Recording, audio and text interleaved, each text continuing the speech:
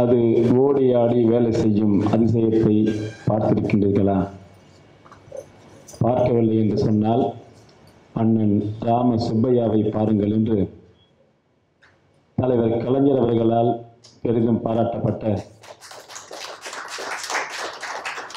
ராம சுப்பையாவுடைய அன்பு மகன் அண்ணன் சுபவி அவர்களே, அன்பிற்கினே அண்ணன் அருணாசலம் அவர்களே, மற்றும் வருகை தந்திருக்கின்ற திராவிட முன்னேற்ற கழகத்தினுடைய இனிய தோழர்களே, திராவிட இயக்க தமிழ் பேரவை சார்ந்த அன்பிற்கினிய தோழர்கள் அனைவருக்கும் என் வணக்கம்.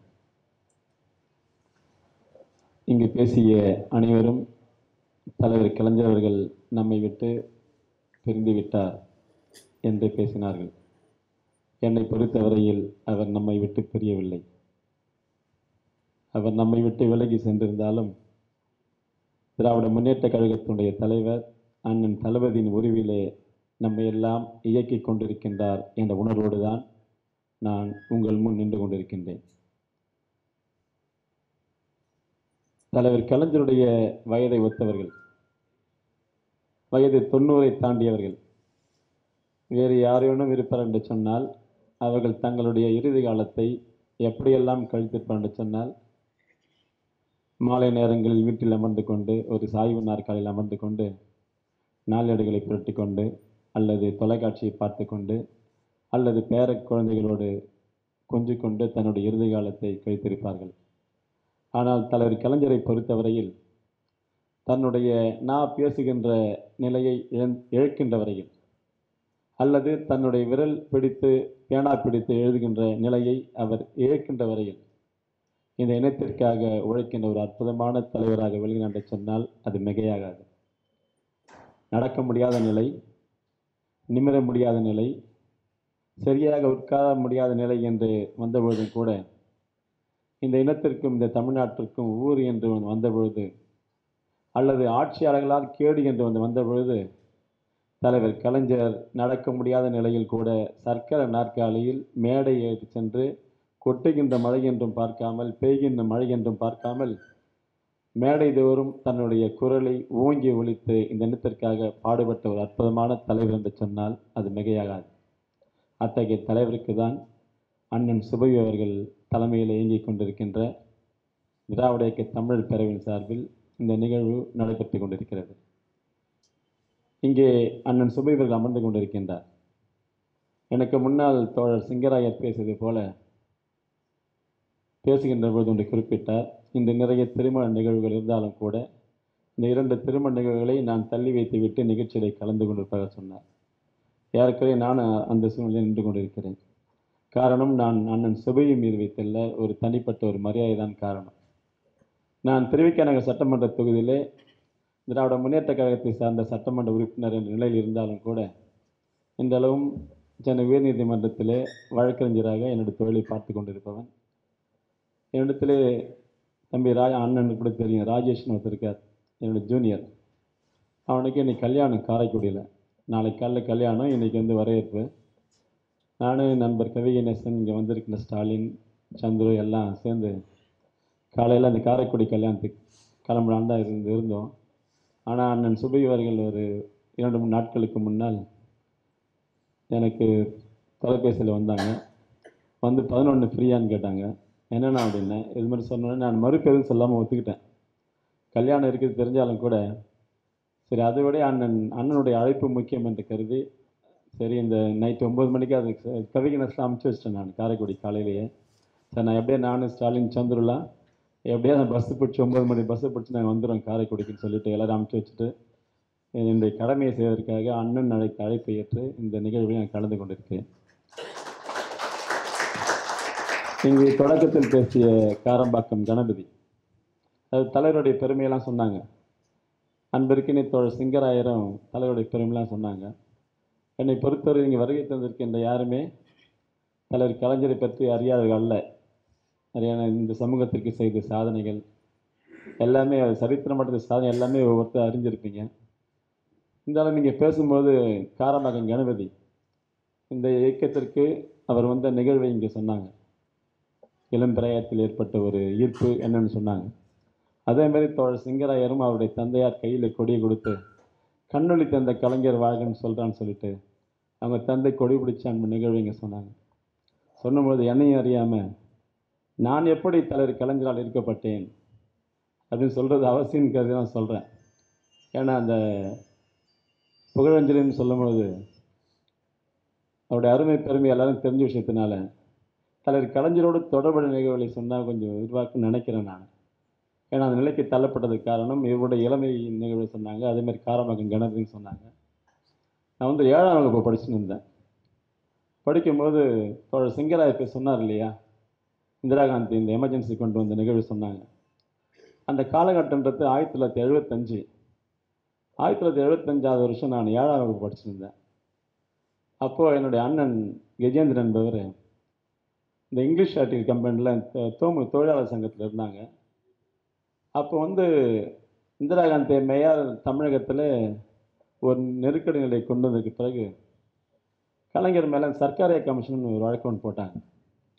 அப்போ போடும்போது கலைஞர் என்ன பண்ணார், முரசொலியில் வழக்கு மூலம் கடிதம் எழுதினார். அது தன் மீது போடப்பட்டுள்ள அந்த சர்க்காரிய கமிஷன் சந்திக்க நிதி தேவைப்படுகிறது, வழக்கு நிதி தேவைப்படுகிறது, எனவே தொண்டர்லாம் நிதி கொடுங்கன்னு சொல்லி முரசொலி கடிதம் எழுதினாங்க. எழுதினோடனே எங்கள் அண்ணன் என்னோட பணியார் தோழர்லாம் நிதி எடுத்தது. அப்போல்லாம் அந்த கோபாலபுரத்தில் பார்த்தீங்கன்னா, இப்போ கோபாலபுரம் வீட்டில் ஒரு லிஃப்ட் இருக்கும். அந்த என்ட்ரன்ஸ் நோஞ்சோடனே லெஃப்ட் ஹேண்ட் சைடில் அண்ணெலாம் தெரியும், தலைவர் அந்த மாடிக்கு போட்டு லிஃப்ட்டில் தான் போவாங்க. அப்போ சின்ன ஒரு ஸ்டூல் போட்டுட்டு கலைஞர் இந்த ஸ்டூலில் நின்றுப்பார். நின்றுட்டு யாரெல்லாம் அவரை சந்தித்து அந்த வழக்கு நிதி கொடுக்குறாங்களோ அவங்களாம் ஃபோட்டோ எடுத்துப்பார் கலைஞர். ஃபோட்டோ எடுத்து மறுநாள் அந்த முரசொலியில் அந்த ஃபோட்டோ போட்டு யார் யார் அந்த நிதி கொடுத்தாங்கன்னு அந்த வந்துகிட்டே இருக்கும். அப்போ அது மாதிரி எங்கள் எல்லாம் போகும்போது அப்போ எங்கள் வீட்டில் என் அண்ணனும் போகிறார். போகும்போது நான் கேட்டேன், எங்கே போகிறீங்கன்னு கேட்டேன். அப்போ சொன்னார், கோபாலபுரம் போகிறேன், கலைஞரை பார்க்க போகிறேன், அந்த நிதி கொடுக்க போகிறேன்டா அப்படின்னார். இப்போ நானும் வரேன்னு சொன்னேன். அப்போ அவர் சொன்னாங்க, வரேன்டா காசு வேணும் அப்படின்னாரு. நிதி கொடுக்க போகிறேன், உன்னால் முடியுமான்னு விளையாட்டாக கேட்டார். இருக்கு அப்படின்னேன். எங்கடா அப்படின்னு கேட்டார். அப்போ எங்கள் அப்பா அந்த காலத்தில் அந்த என்னுடைய வாங்கி சாப்பிட்றதுக்காக காசு கொடுப்பாங்க. அந்த ஒரு காசு அந்த கட்டமாக இருக்கும், 2 காசு வளைஞ்சு இருக்கும். அது 1 காசு 2 காசுலாம் அந்த மண் உண்டியில் போட்டு வச்சுட்டு இருந்தேன். அப்போ எங்கள் அண்ணன் சொன்னாங்க, உங்கள்கிட்ட காசு இருக்காங்க கேட்கும்போது என்கிட்ட இருக்குன்னு. எங்கடா அப்படின்னு கேட்டார். இதோ நான் உண்டியை போய் எடுத்துகிட்டு வந்தேன். சரி வா, நான் அப்படியே எழுந்து போனேன். கோபாலபுரம் போனேன். தலைவர்கிட்ட எல்லாம் நிதி கொடுக்குறாங்க, ஃபோட்டோ எடுக்கிறாங்க, எல்லாம் போயிட்டே இருக்காங்க. அப்போ எங்கள் அண்ணன் எல்லாம் அந்த இங்கிலீஷ் ஆர்டிக் கம்பெனி தொழிலெல்லாம் நிதி கொடுத்துட்டு நகர்ந்த உடனே நானும் கூட நின்று ஃபோட்டோ எடுத்துட்டேன். அவங்களாம் கிளம்புனோடனே நான் நின்று கலைஞரோட அந்த ஸ்டூல் மேலே நின்றுருக்கார் கலைஞர். இந்த லிஃப்ட்டு கிட்ட, இப்போ இருக்க லிஃப்ட்டு கிட்ட சின்ன ஸ்டூல் மேலே நின்றுருக்கார். நின்றுருக்கும் போது அது காலை போய் அப்படி தட்டினேன். கலைஞர் என்ன பண்ணி என் தலையில் தட்டு, என்ன அப்படின்னாரு. காசு அப்படின்னேன். நான் நினைவு இருக்கு, நல்லா 7ஆவது படிக்கிறேன். உண்டியலோட உண்டி எடுத்துன்னு போயிட்டு காசு அப்படின்னேன். எவ்வளோ அப்படின்னாரு. தெரியல அப்படின்னேன். அப்போ அந்த லெஃப்ட் ஹேண்ட் சைடில் முரசொலி ஆசிரியராக இருந்தார் பஷீர்னு சொல்லிட்டு. முரசொலி பஷீரை கூப்பிட்டு எவ்வளோ இருக்கு பாரு அப்படின்னார். அவரே நான் உண்டியை வாங்கினார். உண்டி வாங்கி தலைவர் நின்று இந்த ஸ்டூல்லையே அந்த உண்டியை தட்டினார், மண் உண்டியை தட்டி அங்கேயே என்றார் காசை. அது கரெக்டாக ₹1 அந்த அப்படி ₹10 எடுத்துட்டு கையில் வச்சுன்னு தலைவரை பார்க்குறாரு. என்னையா அப்படின்றாரு. எவ்வளோயா இருக்காருன்றாரு. அப்போ முரசொலி பஷீர் சொல்கிறார், ₹1 அண்ணே அப்படின்னாரு. குடியா அவங்ககிட்ட அப்படின்னாரு. அவர் என்கிட்ட கொடுத்துட்டு அந்த ₹1 அதில் கட்ட 1 காசு 2 காசு எல்லாம் இருந்தது. அந்த தலைவர் பாருங்க, அப்படியே அந்த என் கையில் இருந்த காசோட அடி அணைச்சி அப்படியே ஸ்டூல் மேலே ஏற்றி நிற்க வச்சார் தலைவர். அப்படியே சிலுக்குது அந்த 7ஆம் வகுப்பு 75 நடந்த சம்பவம். ஸ்டூல் மேலே நிற்க வச்சு ஃபோட்டோ எடுத்தார். ஃபோட்டோ எடுத்துகிட்டு மறுநாள் முரசொலியில் அந்த ஃபோட்டோ வந்தது. அந்த ஃபோட்டோ நான் நிற்கிற இதை மட்டும் அந்த பென்ஸ் அந்த இங்கி எடுத்து பேனா எடுத்து என் தலையை மட்டும் அந்த ஆர்வம் தலையை மட்டும் ரவுண்டு பண்ணி எல்லாருக்கிட்டையும் எடுத்து போய் காட்டினேன். எங்கள் வீட்டுக்கிட்ட இருக்கவங்க, ஸ்கூலில் பசங்க, வாத்தியார் எல்லார்கிட்டையும் காமிச்சிட்டேன். திடீர்னு ஒரு ஐடியா தோணுச்சு. அப்போ வந்து தணிக்கை ரொம்ப இருந்தது இந்த பேப்பர்லாம், முரசொலி எல்லாம் தலைவர்லாம் முரசொலியில் எழுதினாலும் அந்த தணிக்கைக்கு போயிட்டு தான் வரணுன்ற காலகட்டம் அது. இப்போ கலைஞர் வந்து கரிகாலன் கேள்வி பதில் ஒன்று பண்ணிட்டு இருந்தார். தொண்டர்லாம் கேள்வி கேட்டால் பதில் தருவாங்க. அப்போ நானும் ஒரு கேள்வி கேட்டேன் எங்கள் அண்ணனை வச்சுட்டு. அப்போ போஸ்ட் கார்டு 5 காசு கார்டு அது. அந்த கார்டில் ஒரு கேள்வி ஒன்று எழுதி போட்டேன். சரி என்ன சொல்கிறாரு பார்க்கலான்னு சொல்லிட்டு எழுதினேன். தலைவர் கேள்வி, கரிகாலன் கேள்விகள் போட்டு கேள்வி எழுதினேன். அதாவது பள்ளி மாணவனான நான் தங்களிடம் சர்க்காரிய கமிஷன் விசாரணை கமிஷன் நிதி செலவு நிதிக்காக ரூபாய் 1 தந்தபொழுது தங்கள் மனம் என்ன எண்ணியது அப்படின்னு கேள்விக்குறி போட்டுட்டு பிராக்கெட்டில் ஒன்று எழுதினேன். இதற்கு கண்டிப்பாக பதிலளிக்கவும், அப்பொழுதுதான் என்னுடைய மனம் நிம்மதி அடையும் அப்படின்னு எழுதியிருந்தேன். சின்ன வயசுல எழுதிட்டேன். அப்படியே எழுதி போஸ்டம் பண்ணிட்டேன். பெரிய ஆச்சரியம் என்னன்னு பார்த்தீங்கன்னா, கரெக்டாக 3 நாள் கழிச்சு முரசொலியில் அந்த கரிகாலன் கேள்வி பதில் வருது. அதில் முதல் கேள்வி என்னுடைய கேள்வி தான். அதை கேள்வி போட்டு தலைவர் எழுதுறார். இன்னும் அந்த பேப்பர் கட்டிங் இருக்கு என்கிட்ட. தலைவர் எழுதுறார். நான் எழுதின கேள்விப்படி கீழே பதில் எழுதுறாரு. நாளைக்கு எங்கேயாவது பார்த்தால் கூட அடையாளம் கண்டு கொள்ள முடியாத இளம் குழந்தைக்கு என் மீது எவ்வளவு அன்பு என்று பூரிப்பு கொண்டேன் அப்படின்னு எழுதி இந்த முரசொலி முதல் கேள்வியா போட்டாரு. அப்படியே என்னுடைய அரசியல் பயணம் ஆரம்பமாச்சு. அப்புறம் 84வது வருஷம் நந்தனம் ஆர்ட்ஸ் காலேஜில் சேர்ந்தேன். அதுதான் சொல்ல வர்றதுதான். 84 நந்தனம் ஆர்ட்ஸ் காலேஜில் நான் ஜாயின் சேர்ந்தப்போ அரசியல் யாரும் இழுத்து அந்த எலெக்ஷன் நடந்தது. அப்போ மாணவர் பேரவைக்கு. அப்போ அந்த மாணவர் பேரவை தேர்தலில் நான் போட்டியிட்டேன் தலைவராக. போட்டியிடும் போதே மாணவர்கள்லாம் அந்த வாக்குறுதி எனக்கு கொடுத்தேன். என்னென்னா, தலைவர் 1969 நந்தனம் கலைக்கல்லூரி வந்துட்டு போயிருக்கார். சொன்னேன், அந்த 69 வந்தார், நீங்கள் என்னை ஜெயிக்க வச்சிங்கன்னா கலைஞரை திரும்பி கூப்பிட்டார் அப்படின்னு சொன்னேன். அப்போ எம்ஜிஆரோட ஆட்சி நடக்குது தமிழகத்தில். பசங்களாம் ஓட்டெலாம் போட்டு என்னை ஜெயிக்க வச்சுட்டாங்க. ஜெயிக்க வச்சு நான் பண்ண முதல் வேலைன்னு பார்த்தீங்கன்னா, மாணவர்களுக்கு கொடுத்த வாக்குறுதி நிறைவேற்றுறதுக்காகவே போனால் அப்போ முதல்வர் அண்ணாமலைன்னு ஒருத்தர் நந்தனம் ஆர்ட்ஸ் காலேஜில் அவர் ஒத்துக்கிடவே இல்லை கலைஞர் உள்ள வரத்துக்கு. ஏன் அப்போ எம்ஜிஆர் பீரியடில் தமிழகம் முழுக்கும் அப்போ இந்திய எதிர்ப்பு போராட்டம் ஆரம்பமான நேரம் 86 நவம்பர் மாதம். அப்போது எம்ஜிஆர் எங்கேயுமே அவரை உள்ளுக்குள்ளே கூப்பிடாது. அவர் அப்பெல்லாம் கலைஞர் எல்லாம் காலேஜையும் போயிட்டு அந்த மாணவர் பிறை துவக்கி உரையாற்றுவார். அப்படிப்பட்ட காலகட்டத்தில் எங்கேயுமே அனுமதி கூடாதுன்னு அந்த வாய்மொழி உத்தரவு எங்கள் கல்லூரி முதல் நிறைவேற்றுறாரு. கிட்டத்தட்ட நான் 3 மாத காலம் போராடினேன். பசங்களோடு சேர்ந்து 3 மாதம் போராடி ஒரு வழியாக கலைஞரை அந்த மாணவர் பிறை துவக்கி வைக்க ஒரு அனுமதி கடிதம் வாங்கி, ஏன்னா அந்த அண்ணன் துரைமுருகன் தான் அப்போ இப்போ இயக்கத்தினுடைய பொருளாளர் துரைமுருகன் அன்னைக்கு மாணவனி செயல்டாக இருந்தார். அப்போ அவர் மூலமாக தான் போய் நான் தேதி ட்ரை பண்ணுறேன். அந்த நந்தனம் ஆர்ட்ஸ் காலேஜில் அந்த மாணவர் பிறை துவக்கி கலைஞர் வரணும்னு சொல்லிட்டு அப்போ போய் கேட்குறோம். அப்போ கலைஞர் சொல்கிறார், அன்பகம் மாடியில் இருக்கார். அப்போ துரைமுருகன் அண்ணன்கிட்ட சொல்கிறார், அவனை போயிட்டு லெட்டர் அனுப்ப சொல்லியா, பர்மிஷன் லெட்டர் அனுப்ப சொல்லியா போய் அப்படின்றாரு. அதுதான் போனால் கிட்டத்தட்ட 3 மாதம் ஆச்சு கடிதம் ஆகுது. ஒரு வழியாக அந்த கடிதத்தை வாங்கிட்டு, அனுமதி கடிதம் வாங்கிட்டு நேராக கோட்டூர்புரம் நோக்கி போனேன் துரைமுருகன் வீட்டுக்கு. அண்ணன் என்ன பண்ணால் மறுநாள் காலைல வாடா அப்படின்னார். அந்த கடிதத்தை எடுத்துன்னு அன்பகத்தில் பார்க்க போனேன் தலைவரை. பார்த்து போனோடனே அண்ணன் தான் கொடுத்தார் தலைவர்கிட்ட கடிதத்தை. வாங்கி படித்து நான் தூரமாக நின்று இருந்தேன். கிட்ட கூப்பிட்டு முதுகில் தட்டினார்.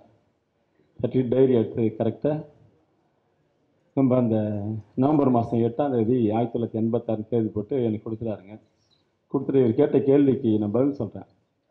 இப்போ கலைஞர் வந்தோடனே இப்போ நான் தான் வரவேற்பை நம்ம சூர்யா சார் வரவேற்பை ஆற்றின போய் நான் தான் இப்போ அந்த நிகழ்ச்சிக்கு வரவேற்பை ஆற்றும் பொழுது இங்கே உங்ககிட்ட சொன்ன நிகழ்வுலாம் சொன்னேன். அப்படியே அன்றொரு நாள் அப்படியே ஆரம்பித்தேன் பேசும்போது. அன்றொரு நாள் 75ஆம் வருடம் ஒரு சின்னஞ்சிறு சிறுவன் உங்ககிட்ட நிதி கொடுத்தது, அப்புறம் ஒரு பதில் சொன்னது, உங்ககிட்ட சொன்ன இல்லையா எல்லாத்தையும் சொன்னேன். அப்படியே சொல்லிட்டு கடைசியாக அது மாதிரி தான் அண்ணன் மாதிரி தான் பார்க்குறார் தலைவர். சஸ்பென்ஸாக போடும்போது அப்படியே பேசி நிறுத்தினேன். அன்று உங்களால் சொன்ன அந்த சின்னஞ்சிறு சிறுவன் ஒரு கடிதம் எழுதி உங்களும் பதில் கேட்டபொழுது நீங்கள் பதில் சொன்னீர்களே, நாளைக்கு எங்கேயாவது பார்த்தால் கூட அடையாளம் கண்டு கொள்ள முடியாத இளம் குழந்தை என்று அந்த சிறுவன் வேறு யாரும் அல்ல, இது உங்கள் முன் நின்று கொண்டிருக்கின்ற நான் தான் அப்படின்னு சொன்னேன்.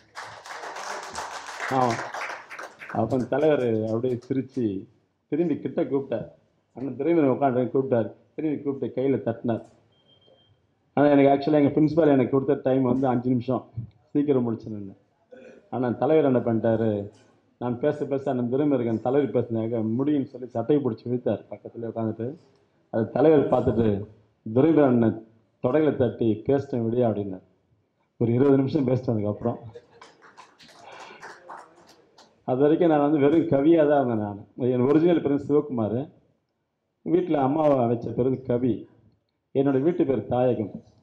அப்போ தான் முதல் அதாவது அந்த 1975 சென்னையில் எங்கேயுமே அந்த கருப்பு சிவப்பு கொடியே பறக்காது. எமர்ஜென்சி பீரியடில் இருந்து இல்லையா? அப்போ அந்த வேட்டி கட்ட பயந்தவங்க நிறைய பேர் இருந்தாங்க, கருப்பு சிவப்பு வேஷ்டி போட்டு. அதுமாரி கொடி பறக்க விட மாட்டாங்க. அந்த காலகட்டத்தில் எங்கள் வீட்டில் மட்டும் கொடி பறக்கும். அந்த அடையாளமாக அப்போ என்னை கூட்டு போன ஆர்எஸ் ஸ்ரீதர் எங்கள் பகுதியாளர் இருந்தார். அவர் முதல்ல தலைவர்கிட்ட கூட்டு போகும்போது, கொடி பறக்கும் தாயகம் வீடு அந்த பையன் தான் அப்படின்னாங்க. நினைவாற்றல் பற்றி பேசினார் இல்லையா? அதுக்காக சொல்ல வரேன் நான்.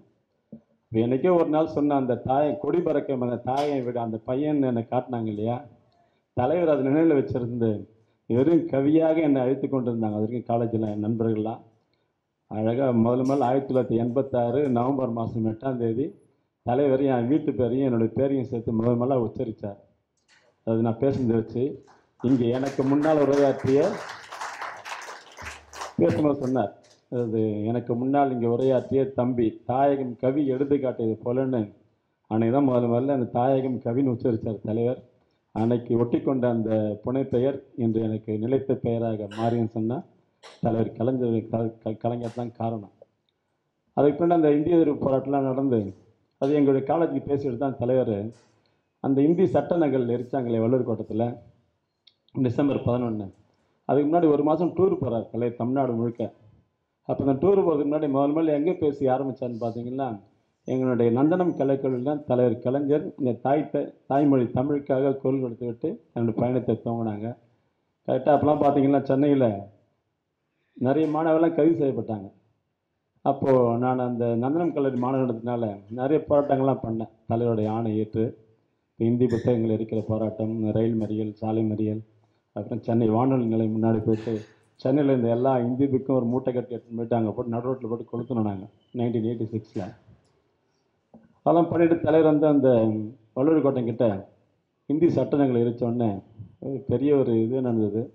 அப்போது நான் கைது செய்யப்பட்டு சிறையில் அடைக்கப்பட்டேன் நான். அப்போது தராசுன்னு ஒரு பத்திரிக்கை, அப்போ அந்த தராசு பத்திரிகையில் போய் நிருபர் கேள்வி கேட்கும்போது சொன்னாங்க, அதாவது நந்தனம் கலைக்கல்லூரிய மாணவர் தலைவர் தாயகம் கவி கைது செய்யப்பட்டிருக்கிறார், அது குறித்து உங்கள் கருத்து என்னென்னு கலைஞர் கேட்டபோது அவர் சொன்ன பதில் இன்னும் பசுமையாக இருக்குது. அவர் சொல்கிறார் தலைவர், அவர் எந்த குற்றமும் செய்யவில்லை, மாணவர் பேரவை துவக்கி வைத்தது தான் துவக்கி வைக்க என்னை அழைத்தது தான் அவர் செய்த மிகப்பெரிய குற்றம்னு தலைவர் கலைஞர் தன்னுடைய பேட்டியிலே சொன்னார். அப்படிதான் அப்படியே இருக்கப்பட்டேன். அது தொடர்ந்து பார்த்தீங்கன்னா அதுக்கப்புறம் என்னுடைய திருமணம் 97 இருந்தாங்க. அப்போ தலைவர் முதலமைச்சர் வந்தார். அவரோட தலைமையில் நடைபெறணும்னு சொல்லிட்டு நான் அதுக்கும் 3 மாதம் போராடினேன். நான் தேதி கிடச்சிது. ஆனால் அந்த நேரம் பார்த்தீங்கன்னா தேவகவுடா கவர்மெண்ட் இந்த டெல்லியில் ஒரு ஷேக் ஆனோடனே தலைவர் அந்த டெல்லிக்கு போகணும், இக்கட்டான சூழ்நிலையில் டெல்லிக்கு போயிட்டார். அப்புறம் அங்கேருந்தே பாருங்கள், அதாவது தொண்டன் இயக்கத்தினுடைய தொண்டன் எந்த நிலையிலும் அதை மனசு புண்பட விடாதுன்னு நினைக்கிறது தான் அங்கே பேசும்போது சொன்னாங்க. அண்ணன் தோழர் சிங்கராயன் சொன்னார். பார்த்தீங்கன்னா அந்த என்னுடைய கல்யாணம் தேதி கொடுத்தார தவிர முன்னாள் டெல்லி கிளம்பி போயிட்டார். மறுநாள் அப்படியே செய்தி வருது எங்களுக்கு தலைவர் வரலன்னு சொல்லிட்டு. அப்படியே அந்த நேரத்தில் என்னுடைய கலைஞர் கண்களோடு நிற்கும் போது அண்ணன் துரைமுருகன் வந்து சமாதானப்படுத்தி உட்கார வச்சார். உட்கார வச்சுட்டு பார்த்தீங்கன்னா தலைமை வந்து தலைவர் கலைஞர் தான் போட்டிருந்தேன், முன்னிலை துரைமுருகன், வரையறுப்புரை அண்ணன் தளபதி பேர் மட்டும் தான் போட்டிருந்தோம். கூட ஆற்காடு காசாமி பேரும் அண்ணன் செய்தி கிட்டு எங்களோட முடிச்சு இந்த 5 பேர் தான் எனக்கு இன்விடேஷன் இருந்தது. ஆனால் தலைவர் கலைஞர் தன்னால் வர முடியாத சூழ்நிலை இருந்தபோது எடுத்துருக்கலாம். நாடறிஞ்ச விஷயம், தேவகவுடா கவர்மெண்ட்டில் சின்ன ஷேக் ஆகுது, அங்கே இருக்க வேண்டிய சூழ்நிலைன்னு தெரிஞ்சு எல்லாருக்கும் தெரிஞ்ச காரணம் ஏற்றுக்கொண்டு இருக்கலாம்.